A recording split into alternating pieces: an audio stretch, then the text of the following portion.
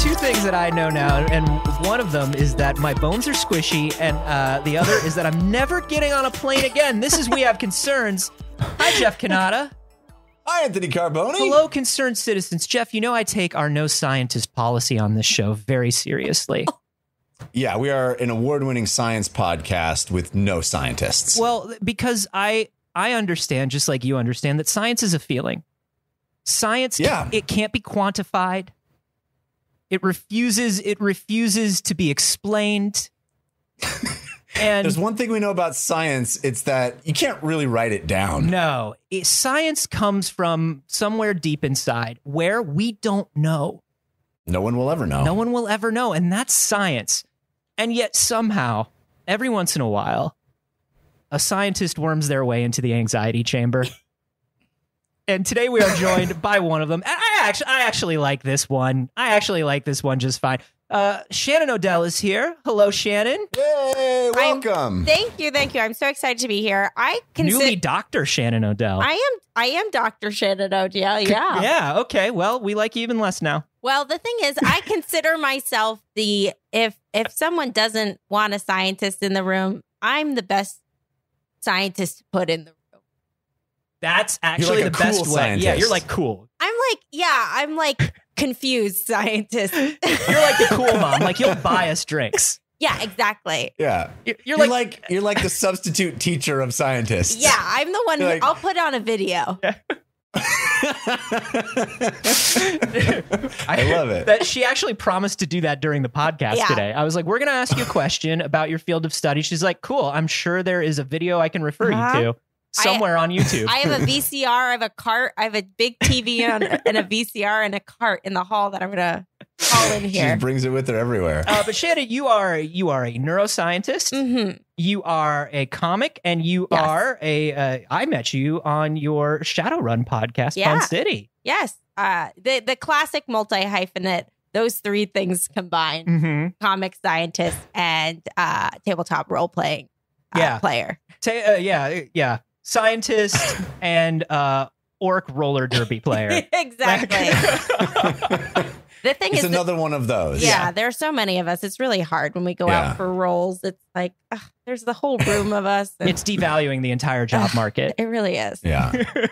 Well, we're so excited to have you here because there's been a lot of brain news. Yeah, sure. And we're very excited. Once again, we refuse to learn how the brain works, but we're very happy that you're here to give your opinion on it. I guess science's opinion on it.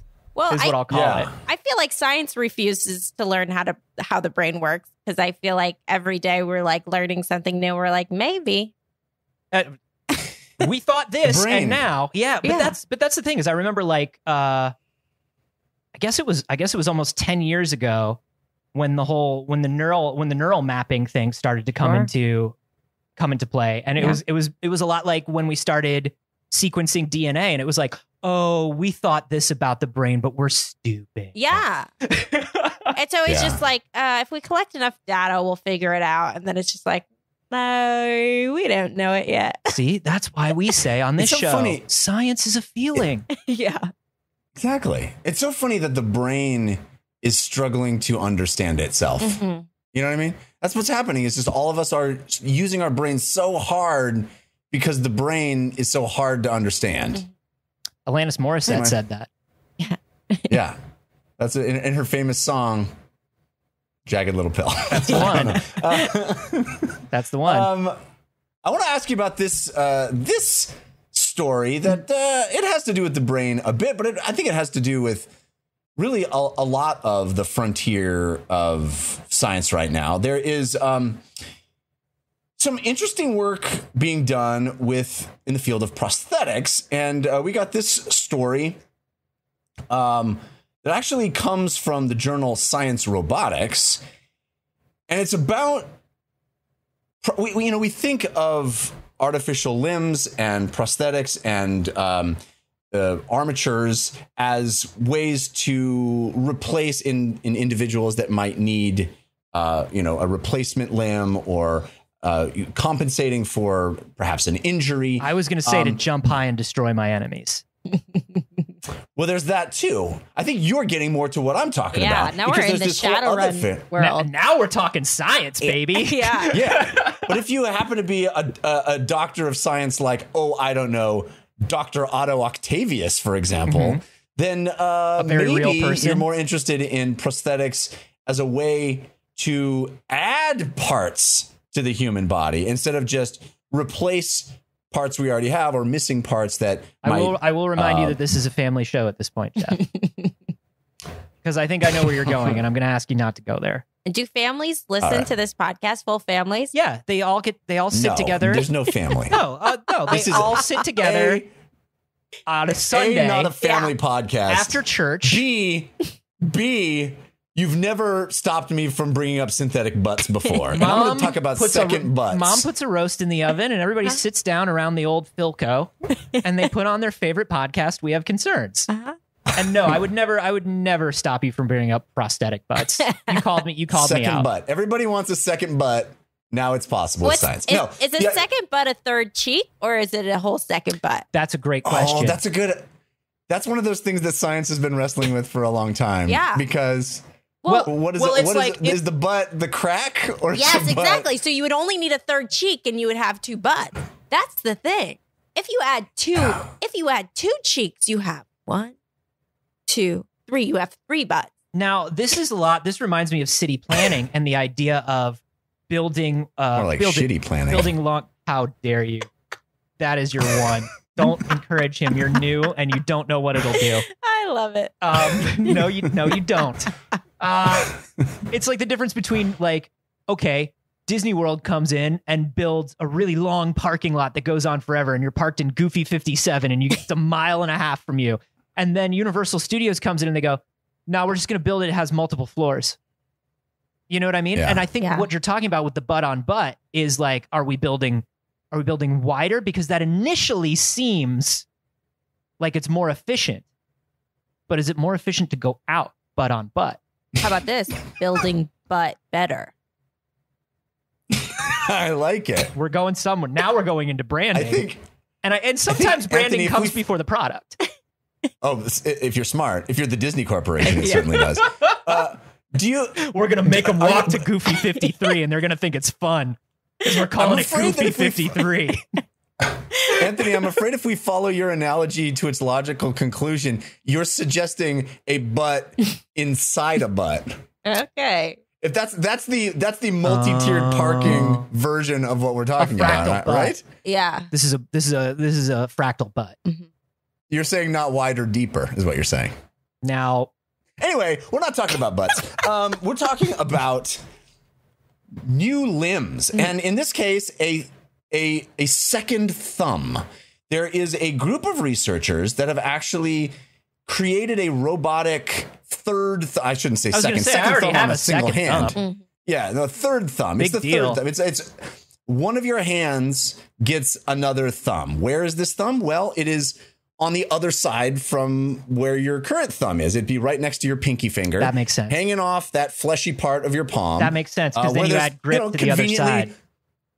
It does seem weird that there's no other finger right there, right? There's such a long unused space of your palm there's no finger, you know? What's up with that? Well, and it seems like it's much more efficient in terms of like instead of putting it next to the other thumb for sure. Or like in between any of the other fingers, like because then you have like this mirror grip thing. You got this huge space right there, and it feels like, I don't know. I'm not an evolutionary biologist, but it sure feels like having not another. Anymore. Not anymore. After that lawsuit, not after that lawsuit. I still say, as an evolutionary biologist, that we all come from monkeys. That's what I said. Yeah. We all come from monkeys. They were monkeys, and then they birthed humans. Yeah, that was my theory. And it happened. And anyway, it happened a lot, like quick. Like it happened real fast. It doesn't it seem like having another like wraparound finger right there would be super useful. You could play 2 Game Boys at once. 2 Game Boys. That's double pocket monsters. You could link cable and trade with yourself. Think about that. Well, this is what these researchers have determined. They created this robotic thumb, and actually how it works is there's a little pad, I guess kind of like a game pad, that is placed in your shoe. And it communicates wirelessly with the robotic thumb that's strapped to your hand. And you can control the robotics, that you can manipulate the thumb by pressing down on the little pad with your foot. It's like a piano pedal. Wow. No, it's actually more subtle than that. It has subtle changes of pressure in your foot can do really actually fine motor skills with the thumb. It's okay. So it's really actually, it's not like an on-off switch. It's not like thumb. It's not just a binary press of a button. Is it in the heel, or are you pushing it with like a big toe? Because now you're talking about you're using your big toe, the underside of your big toe. Okay. All right. So this, I don't know. Like when we think about these sort of prosthetics, we think about this like, I don't know, this. We want to put a shunt into our brain, and then all of us do unanimously. Yeah. And then I'm begging for one at this. Come on, shunt my brain. Because the first thing that Shannon said when she walked in here was "shunt my brain, please." That's her. Well, that's her catchphrase. Yeah. She walks in. She goes, "Well, shut my brain."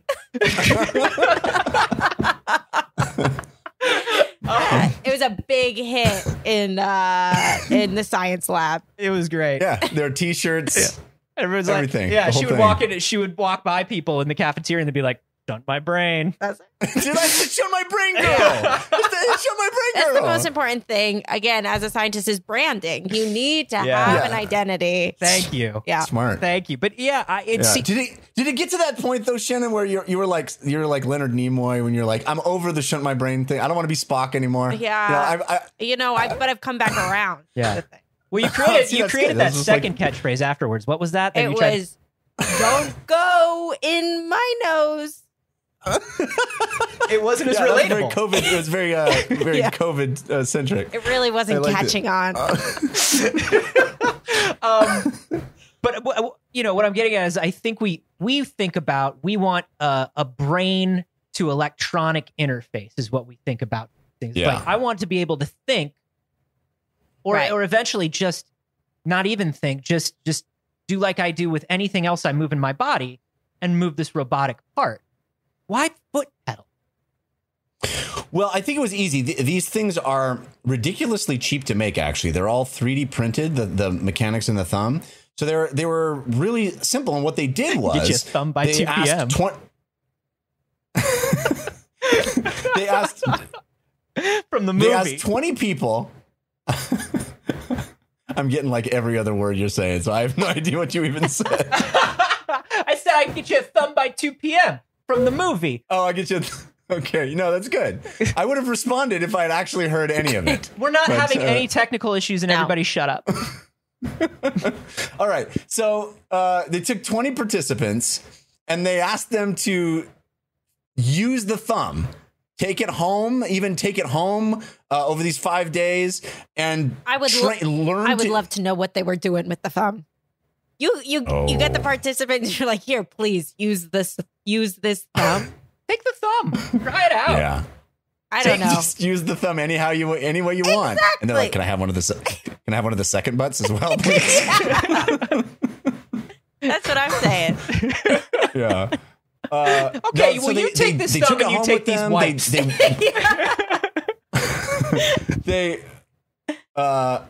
They asked them to go 2 to 6 hours of wear time per day, and just try to do normal things. Pick up, glasses or object plates and dishes and stuff. Do normal things with the extra thumb, and come back.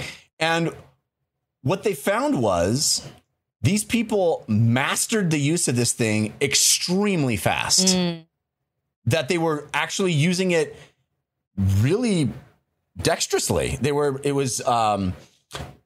able to use the thumb even when they were distracted. Like if they were asked to build a wooden block tower like a Jenga tower and do math in their head at the same time, or while they were blindfolded, they could still do it with the thumb after only 5 days of practice. Wow.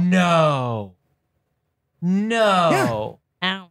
They integrated this extra appendage so thoroughly into their brain just adapted to having more ways to interact with the environment. See, what's interesting about that to me, and this is not what they tested at all, is that I want to then know, and this shows what kind of scientist I am. I want to know their emotional connection to that thumb. I want to see them take that. I want them to see that thumb then be like put on someone else, or like what's the kind of attachment we feel? Cheating on me. Yeah, because it reminds me. Do you all know the invisible? Oh, you're a mean scientist. Yeah, that's the kind of scientist I am. Oh, all right. Is this the? I want to then rip it off of them, and then watch, and then I want to burn it in front of them and just see if they cry. I want to put the thumb on someone else and thumb cuck them. And I want to see. I'm an evil scientist. You're either good or you're bad. But more interested in like the human connection and like human emotion, do you know the invisible hand experiment where you rub lightly on somebody's hand? That's where you sit on your hand and make it go to sleep, and then you family show. Mom's taking the roast out of the oven. But it is kind of like that because let me see if I'm explaining this right. Yeah. You rub lightly on somebody's hand, but they can't see it. They see somebody else's hand that you're doing the same thing to. The rubber hand experiment is you have a rubber hand there. And your hand, you can't see your hand. So you have this hand you can't see that hand, the one hand, and it's getting touched or rubbed with a feather. Then you see a rubber hand that's also getting touched at the same time. And then in the experiment, then they stab the rubber hand. And you feel a stab in your hand? You get the response of like people think they're being stabbed. You at the very least reflexively, because I've had it done to me before, you at least very reflexively pull your hand away. Yeah. Because it's happening in the same way. Because you're associating. Yeah. You can't see your hand, you see the other hand, and they're both feeling the same sensation at the same time. So your brain goes, oh, cool, there's my hand. Yeah. So you think that's weird. People are developing like connections to this thing very quickly. Well, yeah. I mean, it's interesting because this interface doesn't go like through it's interesting that it just goes through the foot and you're controlling it with your foot. But so I don't know what that means. But just understanding that the way we like think about our body is very influenced by, what we see, like what's happening spatially. I can't imagine like in the article. I can't imagine having the creativity to even think about what to do with this second thumb once it's attached. You know what I mean? Sorry, ladies, but I just, when you attach a second thumb and you're like, do things. And I'm just like, I don't know. I already have a thumb. Right. What? No, it was allowing people to like pick up 3 or 4 wine glasses at a time where they could usually only pick up 2, okay. Which is super useful if you want 3 or 4 wine glasses, to be someplace else than where they are at that moment. Right. 2 Game Boys, 2 Game Boys and a link cable, like we were talking about. Yeah, the entire service industry. This Danny Claude from UCL Institute of Cognitive Neuroscience says that, quote, our study shows that people can quickly learn to control an augmentation device and use it for their benefit without overthinking. We saw that while using the third thumb, people changed their natural hand movements. And they also reported that the robotic thumb felt like part of their own body. There you go. There's that feeling. Now stab it and see what people feel about it. Stab it. Every one of Shannon's experiments ends with, okay, now stab it. Now stab it. How are people feeling now? How are we feeling? Well, does it feel like part of your body? We're going to stab it. Yeah. It seems like your new catchphrase was right there in front of you, and you didn't embrace it the way you should have. Put it in the nose. I don't know. I feel like let's stab it was right there. Yeah. The fascinating part to me is that it actually changed how people used their hand. Yeah. Did they give a bunch of examples? Yeah. Well, they were saying that people would actually invert their hand in a way that they wouldn't normally do because the other thumb allowed them to grip things in different ways. Oh, I'm trying to imagine what. And then they said they also before and after the training, they scanned the participants' brains using MRIs, and while the participants were moving their fingers individually, they scanned them, and they found that a subtle but significant change in how the hand that had been augmented with a third thumb was represented in the brain's sensory motor cortex. Wow. So in comparison to the hand that didn't have the extra thumb, it actually changed the way the brain was thinking about and manipulating the hand with the thumb. Is this this sounds like phantom limb stuff to me, Yeah, right? that's what I was thinking. That the sensory motor cortices, they're super like plastic. And it's interesting to think about it in that way that like, even how many days do you said? It was 6 days? Yeah, just 5 days for them to be trained. Yeah. And then they speaking to the plasticity, a week later, they went back and scanned them again, and all the changes in their brains had reverted back. Oh. And so what did the thumb think about anymore. that? Did anyone ask the thumb? They forgot about me already? Okay. So this is, you said that's very plastic. This is something that you would expect to see me. Yeah, maybe, but I wouldn't expect to see it so fast. I don't know. I haven't looked at the changes or how significant they are. But I mean, yeah, that's crazy that you could train so quickly. I would think that would have to take months to do because it just seems like it's not intuitive to move another thumb. But I think about things like physical therapy where people are trying to like rehab a limb or like use a prosthetic limb. And you think about like the length of time that it takes to integrate that. Sure. But it seems like we start doing it so quickly. Yeah. That's wild. Or if there's something with the hand specifically, I don't know how that compares to like if you say like you lose a hand or something, you get, an artificial hand, like how quickly do we have just like a super plastic area in our brain where the hand is because the hand is so important compared to other areas? Yeah. This is also, that's a great point. Like if you had a whole arm, would it be equally as plastic or some other appendage?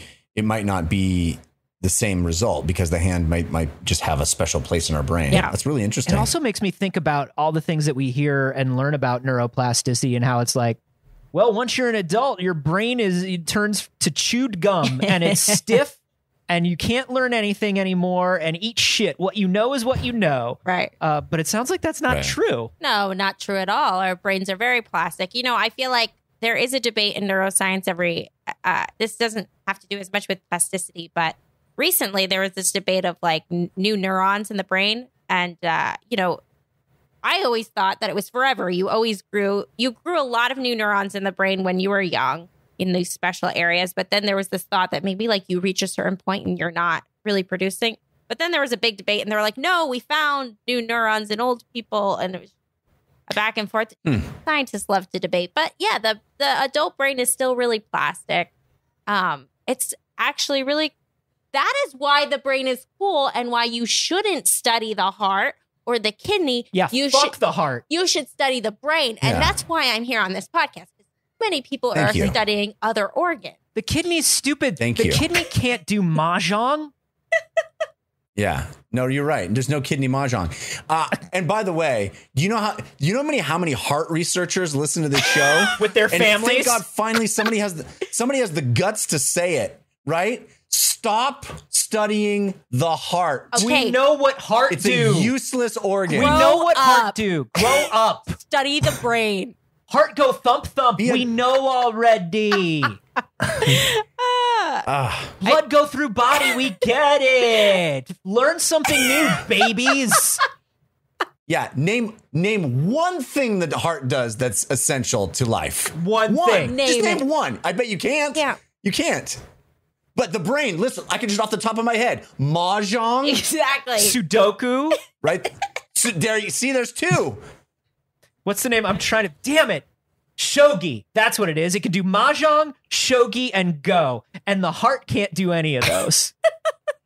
Name Useless one heart. tile-based Japanese game that the heart can do that the brain can't. Exactly. I'm waiting. Yeah. Thank you, Shannon. Thank you for finally saying what we've been thinking for so long. And that's what this podcast is about, right? Yeah, no, please come here and do the evangelize for the scientific community. Yeah. Please. Fuck the heart. Fuck the heart. My question to you, Shannon, is would you augment your body in these ways? Would you add another thumb or an arm, perhaps? Sure. Yeah, I would like a lot of stuff. Hell yeah. You want to keep it? We'll take the full package. Just keep adding on. Top 5 things you would add right now. Okay, I would add another leg. Okay. Because I think Some of us already have a third leg. Oh. Are you talking about that? Are you talking about that sad little dog that lives down the hall from me? Yeah, that's what I'm talking about. They adopted this sad little dog, and it's only got 3 legs, but it's living and it's doing its best. I bet it would like maybe if we could give it a thumb. Yeah. We could give it 1 thumb. We could have 3 legs and a thumb, but that's one less leg. The dog with 3 legs and a thumb. That's 1 less leg, but 1 more thumb than any other dog. Exactly.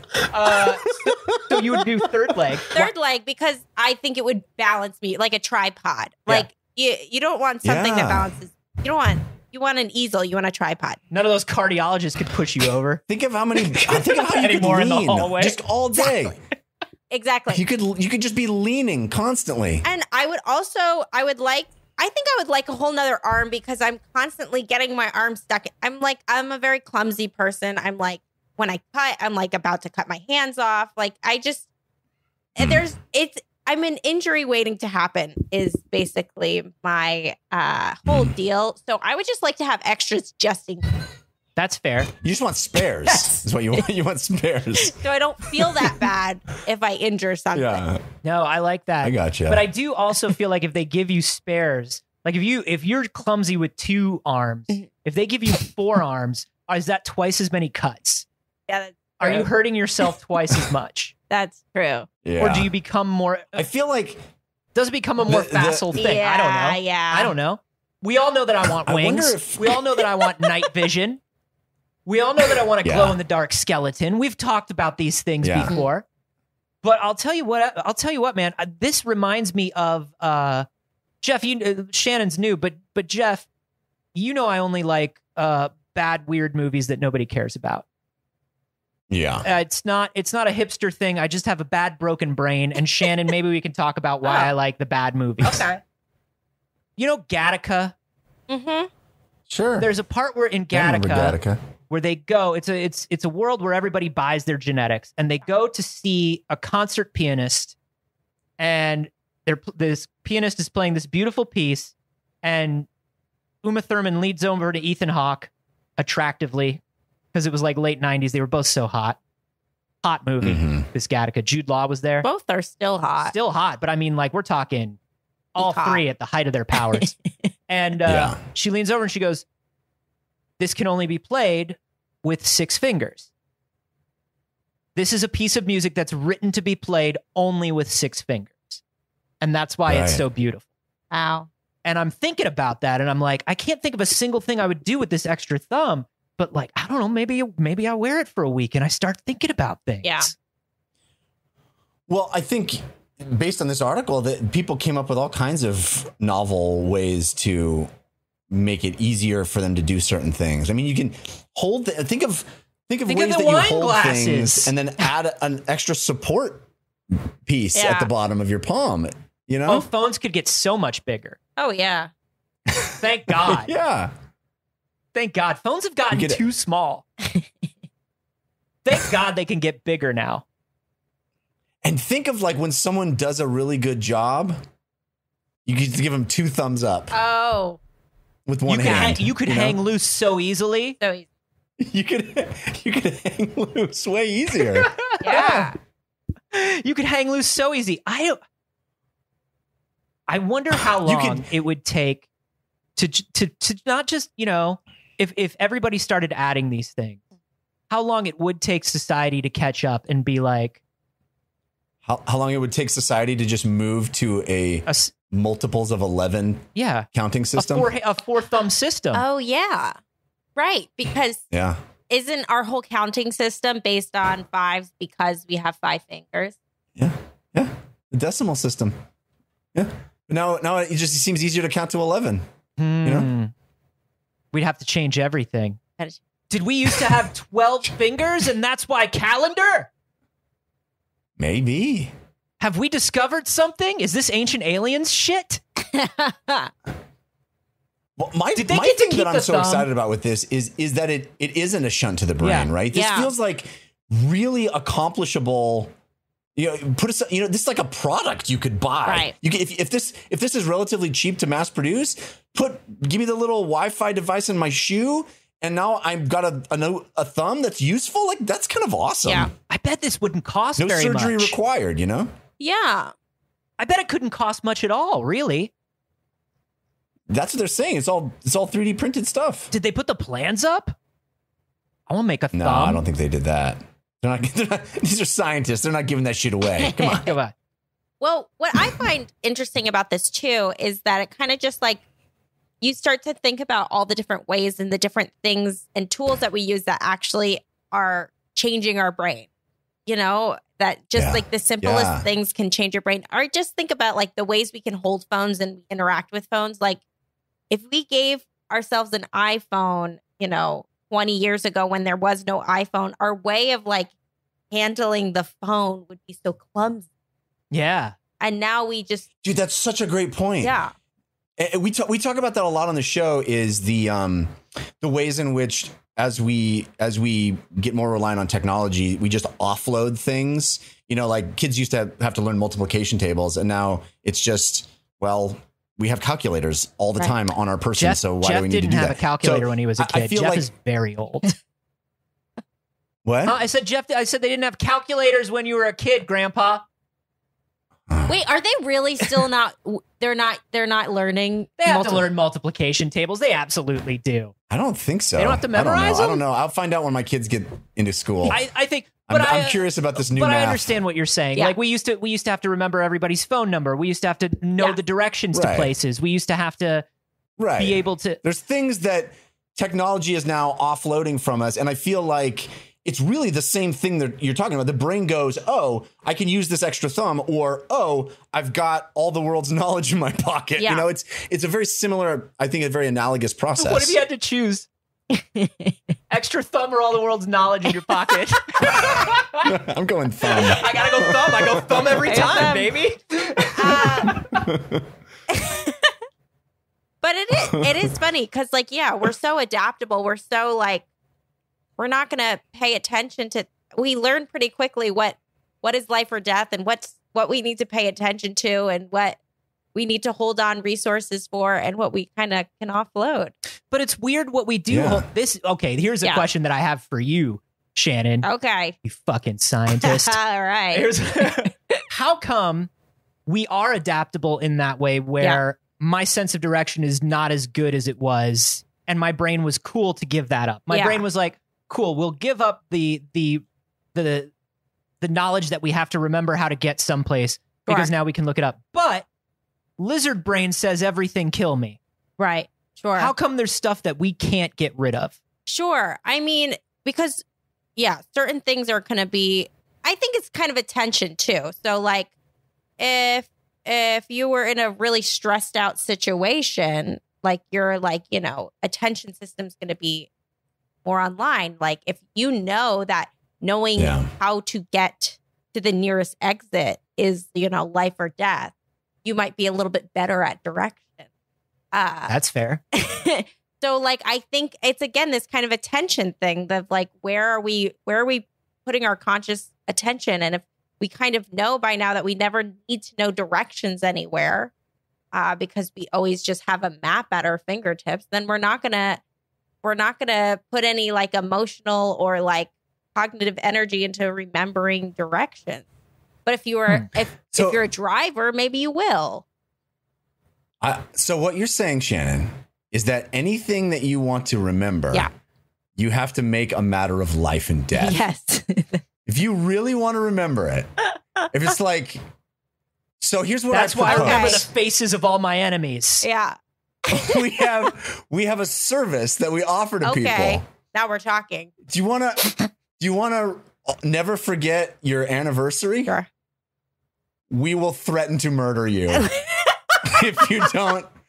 We will come to your house at a time of our choosing when you do not know. We will kidnap you. Okay. Tie you up in the basement and ask you what the anniversary is. All right. You better know it, or we will murder you. Well, this is. And we're not messing around. I love this. I love this idea. But I will say, if we're under too much stress, then we're not gonna remember. So we got to have the good balance of stress, right? So a little bit of stress is really good for our brain and memory and performance. A lot of stress. So we kidnap him, but we don't tie him up. Right. Like, and maybe we don't blindfold him. I don't know. Yeah. But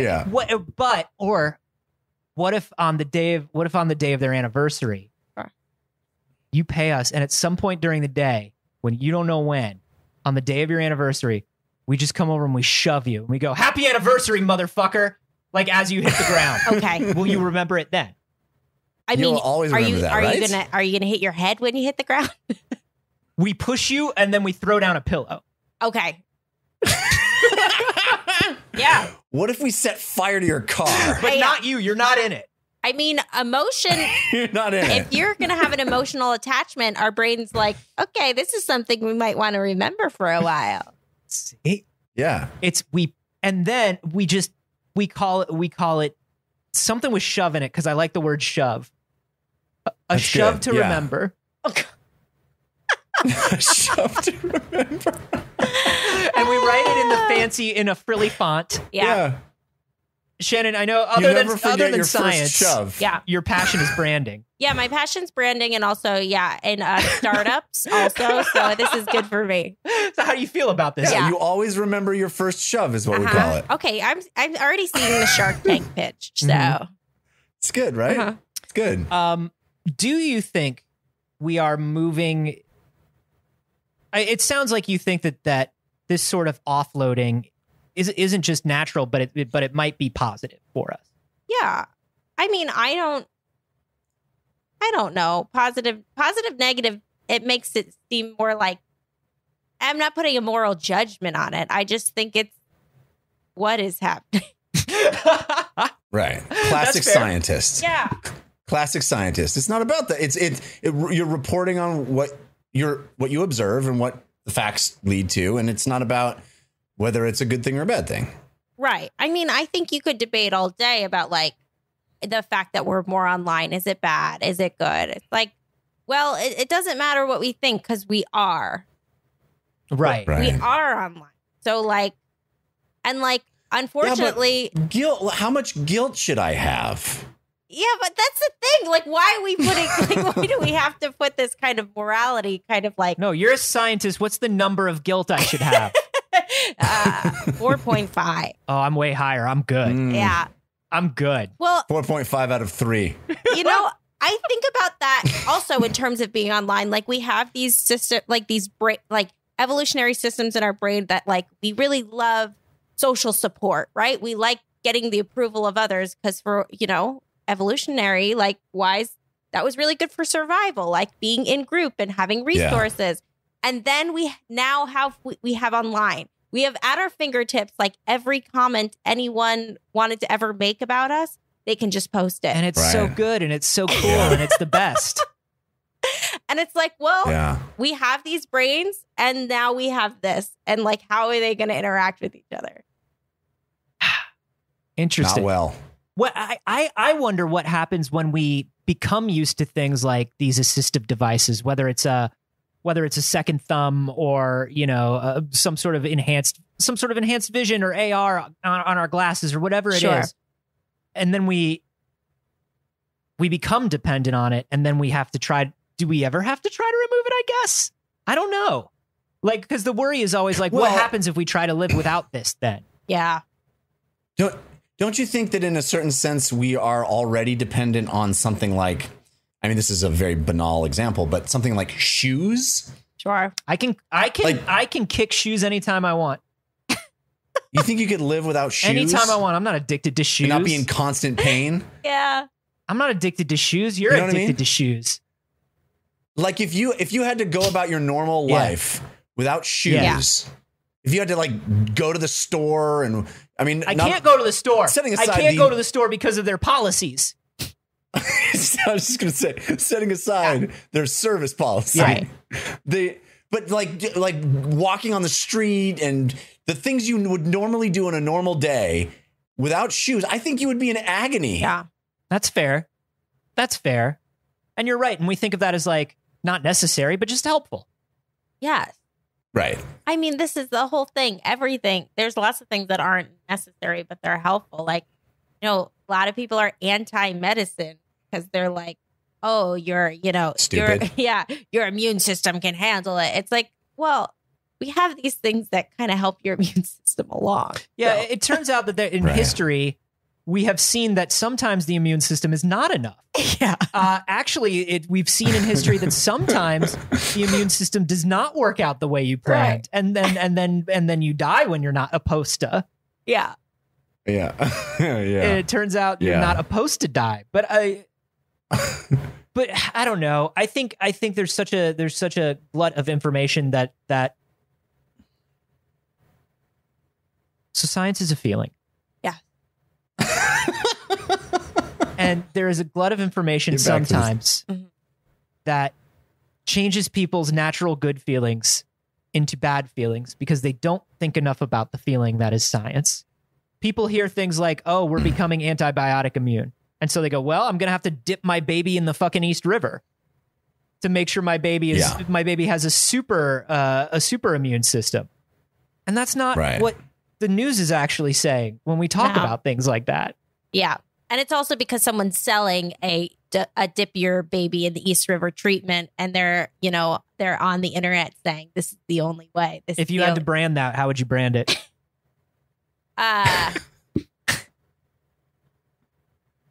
Dip for now means less dips later. There you go. There you go. I hate dips later. I want fewer of those. Yeah, that looks unpleasant. I should do it now while I can, so I don't have to do it many times later. And this is like, why didn't I get a PhD in branding? Is what I'm. I don't know why they don't offer. It sounds like you didn't need one. You don't go to school for what's already up here. You know what I'm saying? You know what I'm saying? Yeah. I want them to release these plans. I want to add a second thumb, a third thumb, a second thumb. I think I would wear this. I think I would try this thing out, man. If they release this as a product, I would buy one. I don't know what I would do with it. I guess I would find out in the moment. But I can't. Yeah, I think you would just do everything you normally do, but a little bit better and easier. Okay. Okay, I'll accept it. High fives can be high sixes now. Ooh, that's one better. It's a whole world. That's That's better. Yeah, you're right. I'll take 2. Until that thumb starts learning on its own. Oh. And then that thumb. It is a robot. It rebels. And it rebels against its master. Exactly. It's the most useful finger. We can't have it rebel. Out of all the fingers, it's the most useful finger. You know what I would call that movie? Disposable. Okay, I like that. Pretty good? No? I just like the idea in the movie. It can't control the whole body. It just controls so it's just pressing buttons. It's like, no, don't press that button. Yeah, it's all the dangerous buttons. It's all the most dangerous buttons. Garbage disposal. Trash compactor. Yeah. All the garbage things. It was the thumb. It's constantly indicating your approval to people that you don't wish to give your approval to. No, I didn't. No. Oh, he gave me a thumbs up. No, I cursed you, thumb. Now I have to let this dangerous hitchhiker into my car. I wasn't even hitchhiking. Why are you slowing down? I saw your thumb.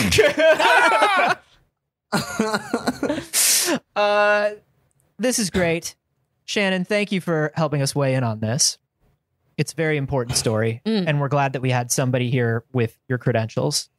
Yeah, I don't know how much knowledge I gave from the credential standpoint, but I was glad I could give some knowledge based on the branding standpoint. I mean, yeah, much more useful, to be quite honest. Honestly, we thought this was going to be a semi-useful episode, and it turned out to be a very useful episode. If you'd like to discuss stuff like this with other concerned citizens, talk about what limbs you want to add. Remember, it's a family show. This family is gathered around the Philco together, listening to the show. But what you would do with... I mean, we are a family, but we're not for families. That's what I would say. You're anti-family? Wow.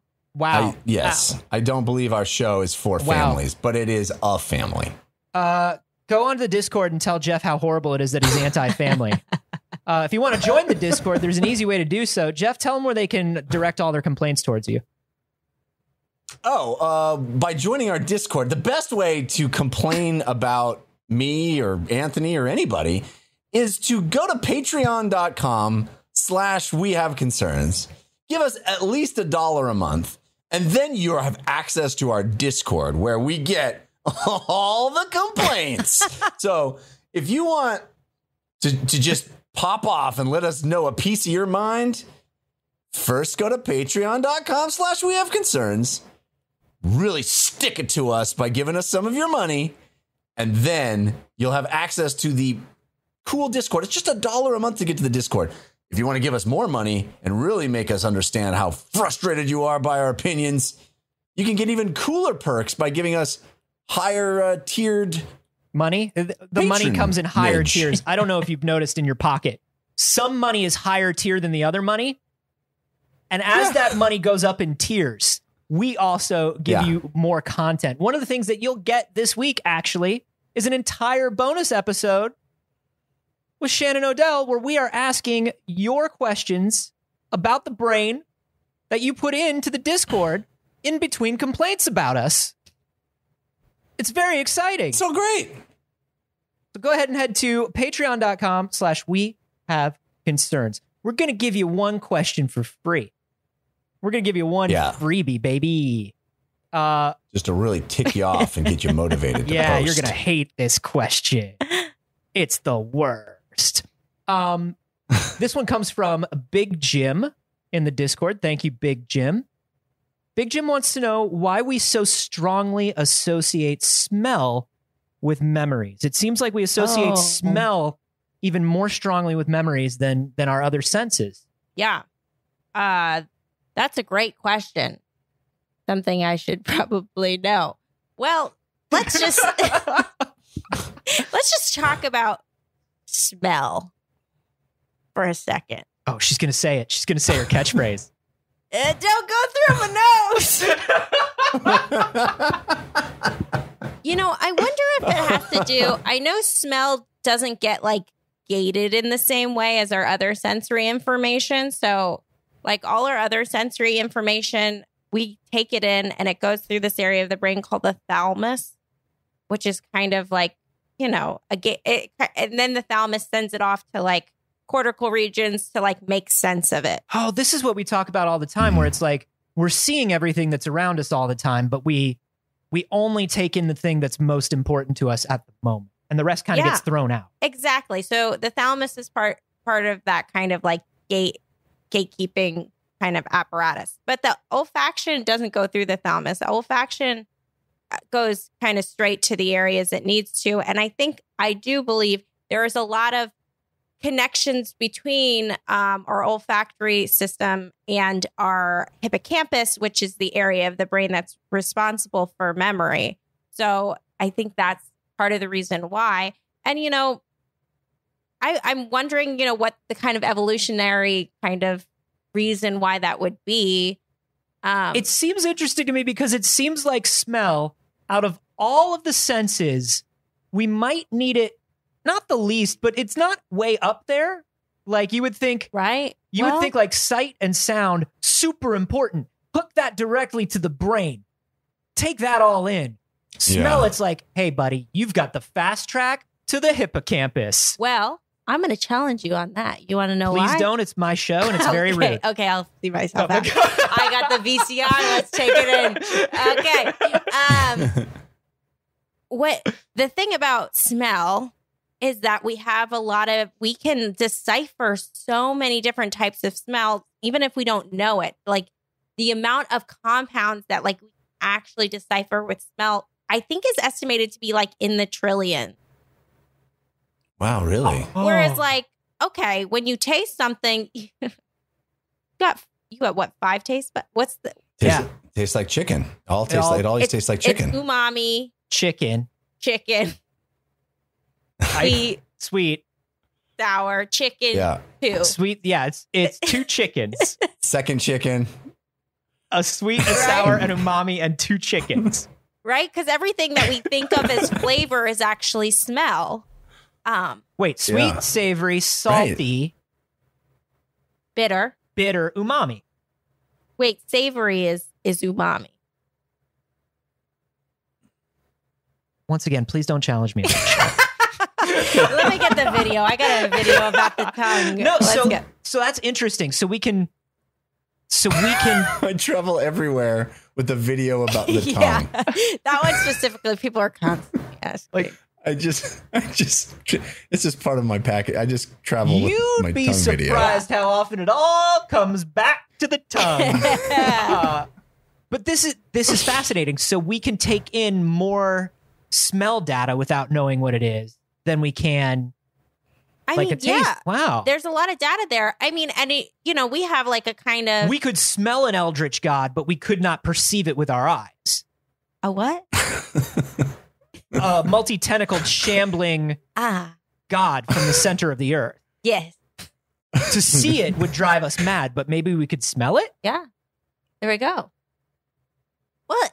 So that would lead me to believe, though, that if we're getting a ton of data, that we would want it to go through the gatekeeping center of the brain, right? It feels like the more data, the more gatekeeping we need. Sure. Right? Yeah, one would think. I don't know. It must have been. There must be a reason for it that we want to link smell so tightly with memory, and maybe it's that we can get a lot of survival data from smell. Yeah. Well, there's definitely a lot of smell, of course, can be a big danger sign. Sure. It can be don't eat that, don't consume that, don't be in here. That thing is dead. I smell a knife. Now it's rising. Yeah. Now it's moving toward me, and it still smells wrong. Yeah. Yeah. I mean, is it animated by an eldritch god? Perhaps it is. Am I slowly going insane? Smells like it is. Yeah. I mean, that's fascinating. I wonder if there's something about the immediacy of it and just the amount of. So we can perceive a lot of different smells, but we don't often have to take in tons of smells. Yeah. Not as much as the visual data we're taking in all the time, or the auditory data we're taking. So maybe there is a reason why we need that to be more filtered. Yeah. I mean, yeah, because think about there's so many.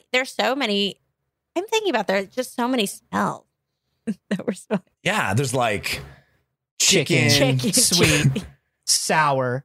What the Rock is cooking, which is usually chicken. But with mice, I know because like when you're doing mouse experiments and you're like trying to do like an experiment where the mouse should be able to decipher 2 different things, they get like small changes in chemical compounds because mice have this like giant olfactory bulb. They're like, they never shut up about it. They're constantly, they're like, oh, I smell the difference. A little different today. Oh, I know that because of my the size of my olfactory bulb at work. I don't want to brag.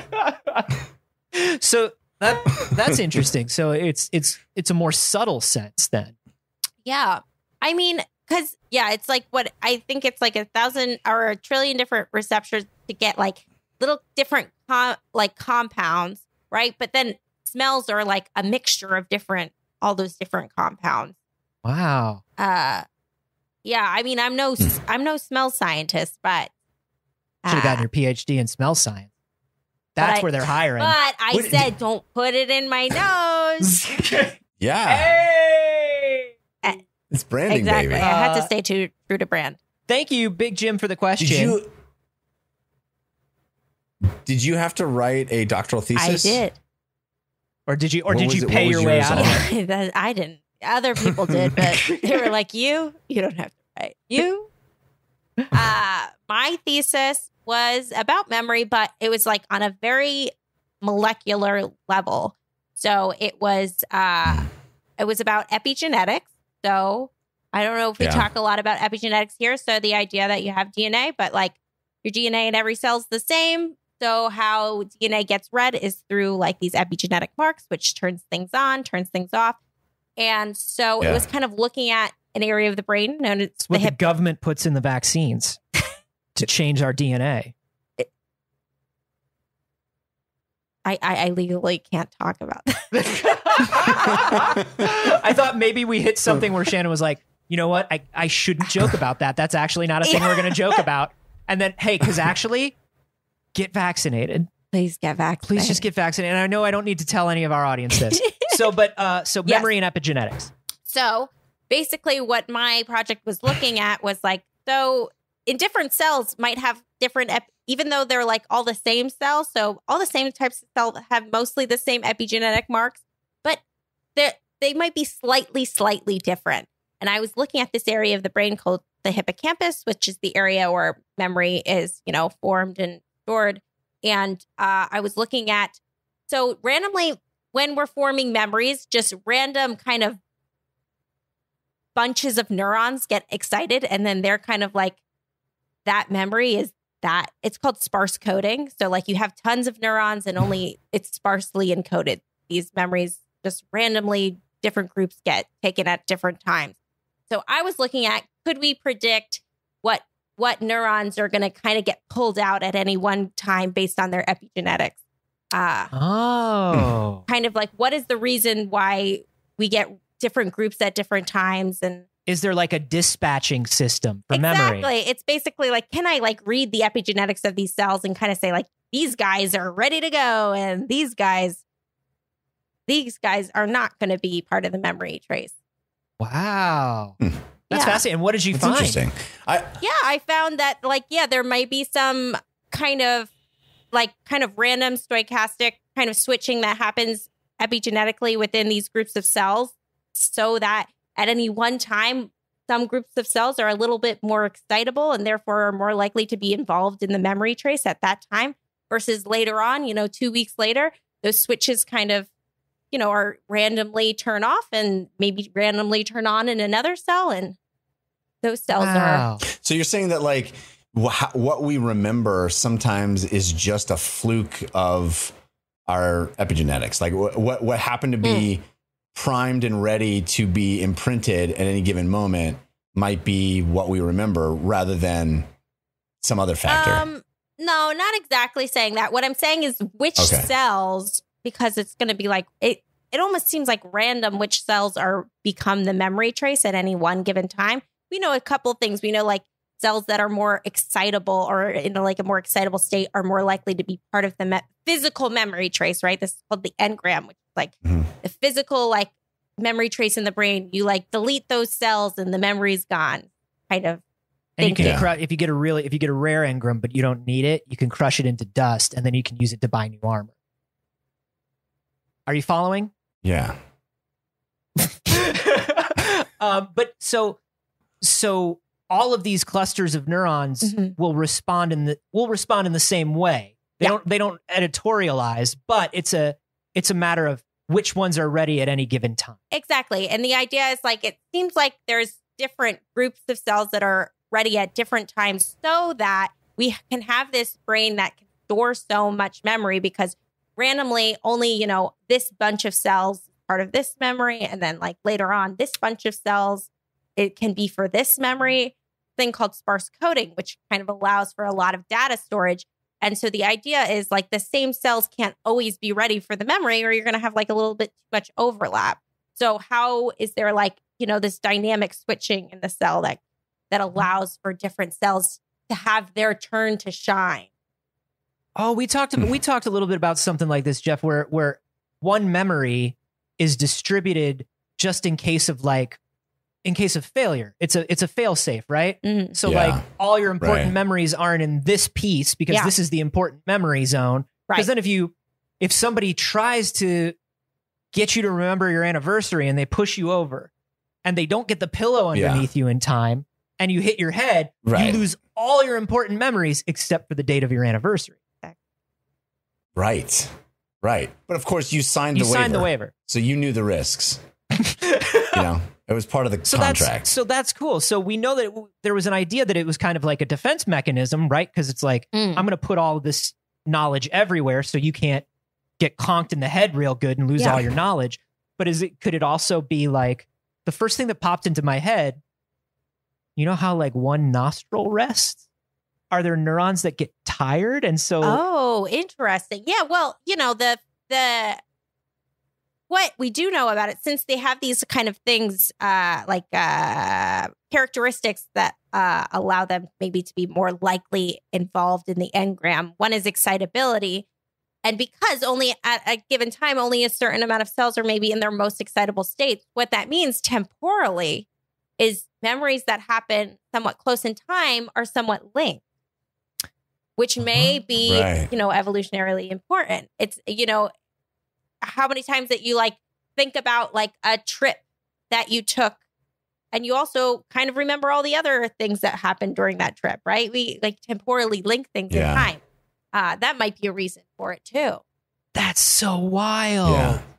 That's so wild.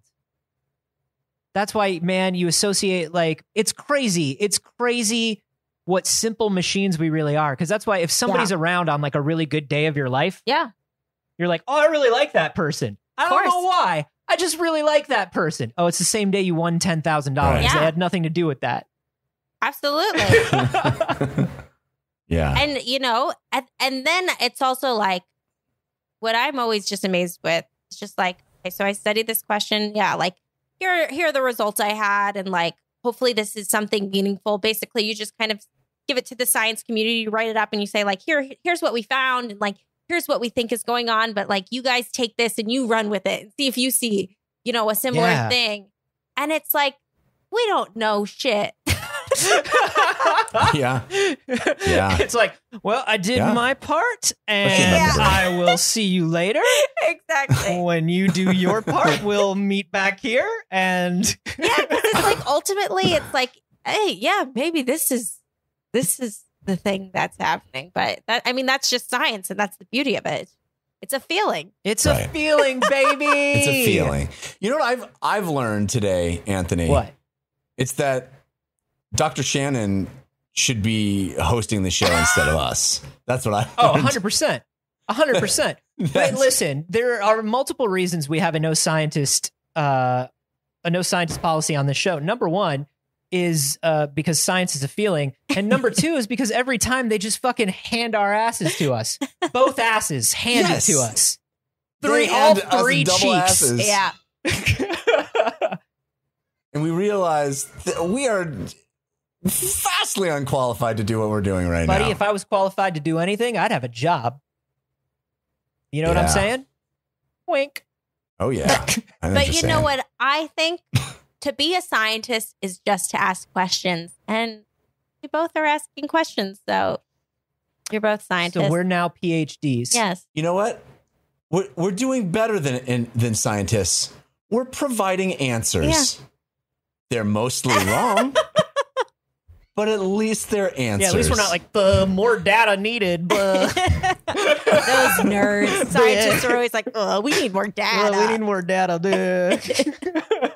They're all like, we don't know. And I'm like, but why though? But is it a but if it's just the crack and they're like, we don't know. We don't know. And I'm like, science, come on. Well, we appreciate, even though you refuse to answer any questions, we appreciate you coming by. If people want to hear and see more of you, you're doing all kinds of stuff. Tell us about it. Sure.